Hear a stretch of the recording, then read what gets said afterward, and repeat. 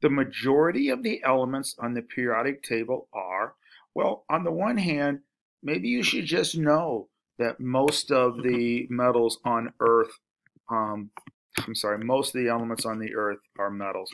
But let's say if you don't know that. As you can see, most of the elements from your book, this is your book, you should have your book with you. Most of the elements in our universe are metals. Most of the elements on the periodic chart are metals. They're all the ones in blue. Here's an oldie but a goodie.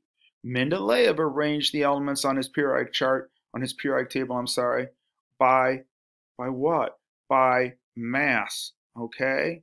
And yet the modern periodic table is arranged by atomic number. So let's go through our list. Option, density, number, no. Increasing atomic mass, increasing atomic number, correct.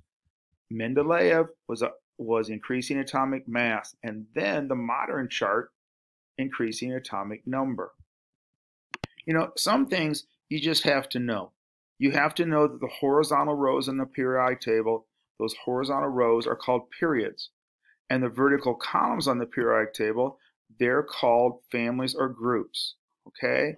So in the first part, you're looking for something that is period, and there is only one of them. Now we're hoping that the second answer is group, and it is. Periods go across, groups go up and down. Now, you can take a look at the periodic chart, and I'm going to take you back there in just a second. But how many periods are there on the periodic table? Well, let's remember that there are 7, but I'm going to take you back there. And here's the periodic chart table, the periodic chart in your book.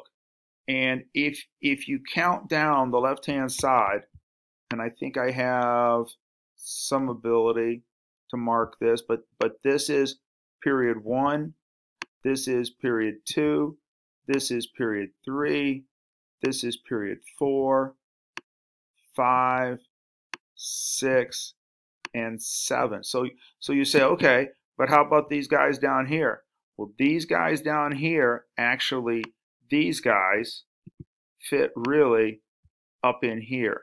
So there are 7 periods on our periodic chart. All right, now question number 5 was, how many electron shells do atoms in period 2 have? So there's no looking at the periodic table. You just have to know, so write this down if you need to, that there are the same number of shells as there are the number of the periods. So just 20 seconds ago, we went through and we counted each of those periods. And when I said this is period 1, there is 1 shell or 1 orbit. When I said, hey, this is period number 2, that's 2 shells or 2 orbits. Write that down. When I said this is period 3, there are 3 orbits or 3 shells. So how many electron shells do atoms in period 2 have? 2. Okay? Periods equal number of shells. You just have to know that. Now, number 6, elements in the same group or family, so the elements going down a column of the periodic table are similar in what way? Well, here you go. They have the same number of valence electrons. Okay? Same number of valence electrons. So when we go back to the periodic chart, all of these atoms in group 2 have 2 valence electrons. Over here, 7 valence electrons. 6 valence electrons. They're in the same group or family. 8 valence electrons, or some scientists would say 0.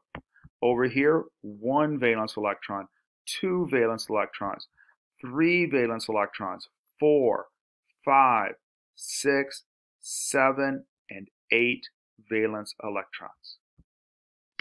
Now, in number 7 is, which of the following families is inert or non-reactive? Well, you know, you could look at the periodic chart and you might look for some clues like, you know, inert gases or noble gases.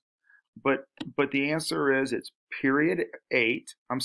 it's family 8, and it's the noble gases. 8 valence electrons, and they're called noble gases. So non-reactive, inert, noble gases all mean the same thing. and they're way over on the right hand side.